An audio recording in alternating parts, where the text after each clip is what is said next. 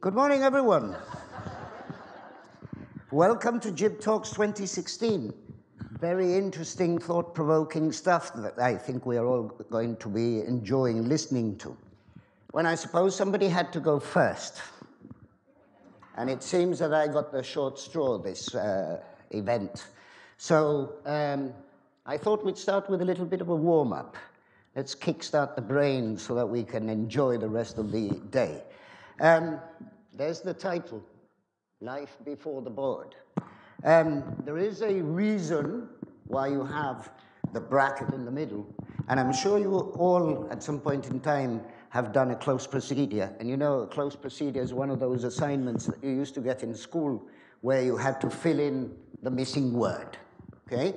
And of course, the missing word has got to have something to do with the context of it.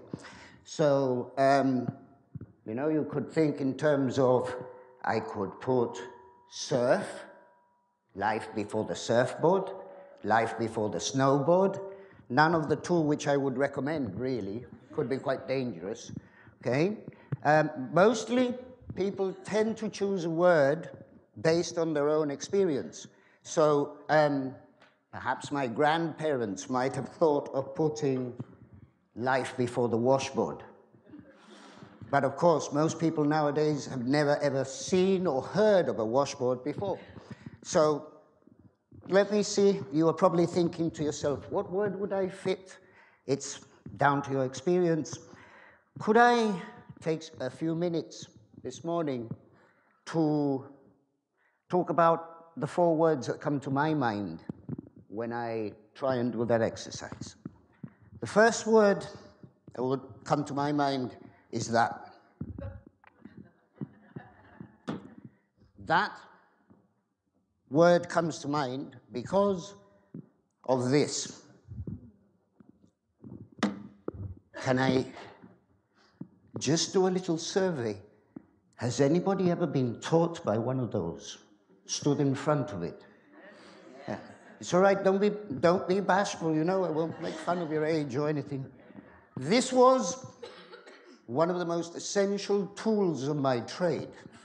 It was so important that the first day that I walked into a school, the headmistress at the time decided that what I needed to do, first of all, was learn blackboard writing.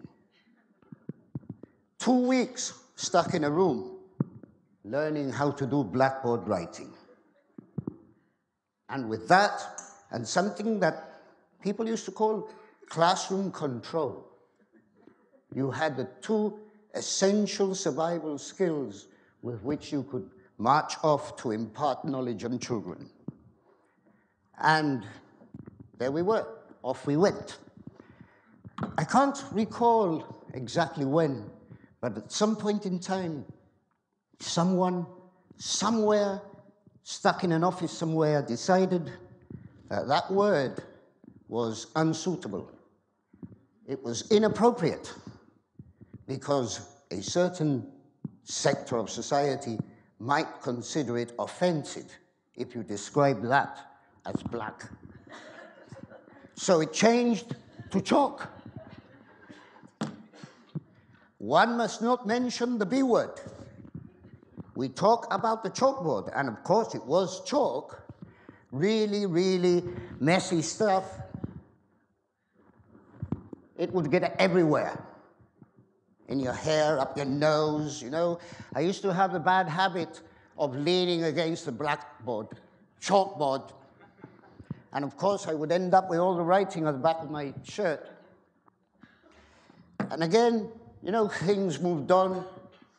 I suppose it had something to do with the environment, or perhaps, was it health and safety? Technology was coming on board. So we moved school, and I got one of these nice, shiny, clean things with a set of markers, which I was told I could write on. It was brilliant stuff. They did say one thing.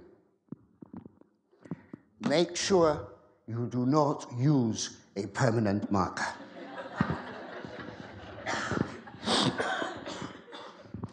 Anybody who's ever been in a classroom knows that at certain points in time, things just develop into organized mayhem.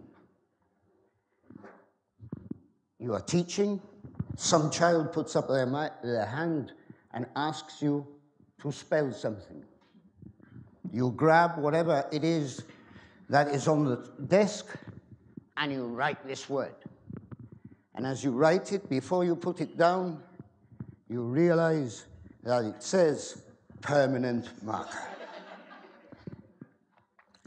Oh dear, I have just ruined the latest gadget I've been given. Anyway, and I want to take you to one side a moment and talk about something else, which is the advent of technology. At some point in time between chalk and white, we got computers.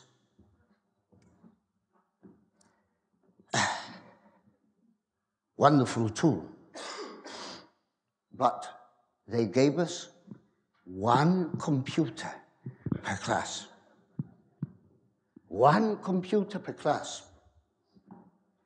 To give you an indication of what that experience was like, try to think of locking yourself in a room for about 5 hours a day with about 30 children and just one toy.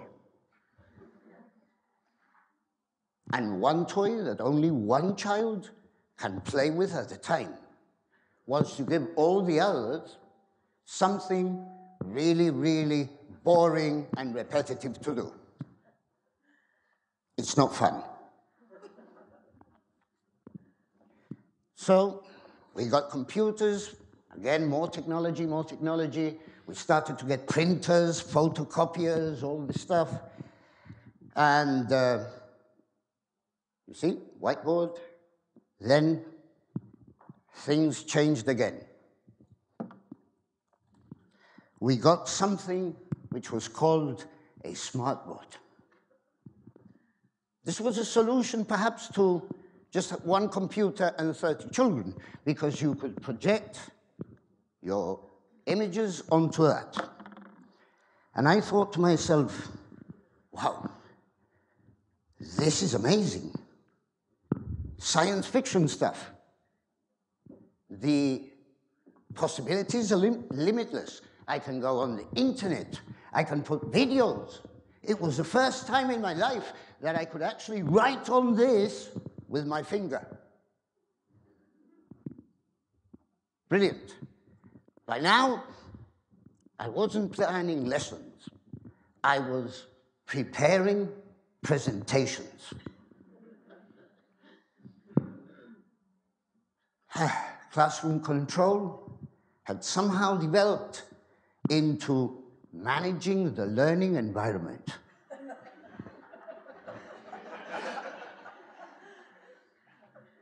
But again, at the end of the day, what you were expected to do was to go into a classroom and actually teach children, to get them to learn.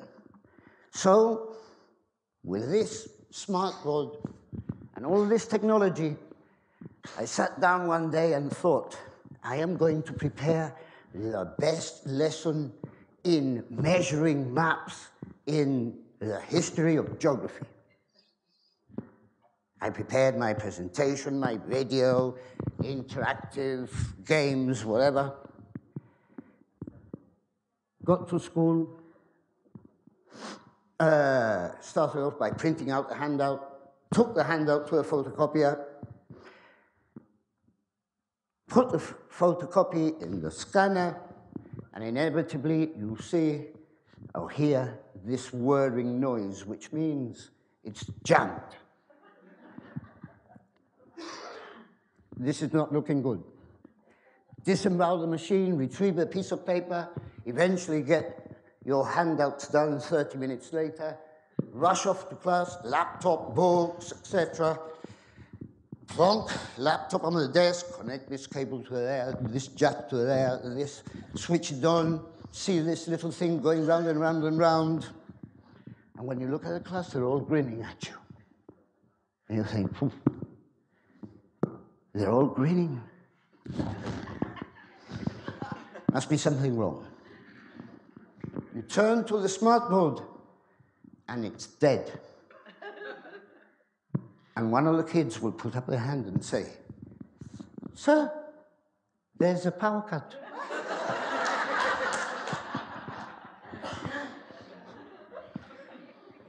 Now, power cut to me means powerless. I can't do anything. I can't even write on it. And here, I am expected to do something. Very rapidly, I am losing control. And I'm going to have to manage in order to survive before I lose my sanity. And you may ask yourselves, ladies and gentlemen, what's the point of this? Well, to be honest, I don't know myself. But it's really the story of how Blackboard Man became Smartboard Man.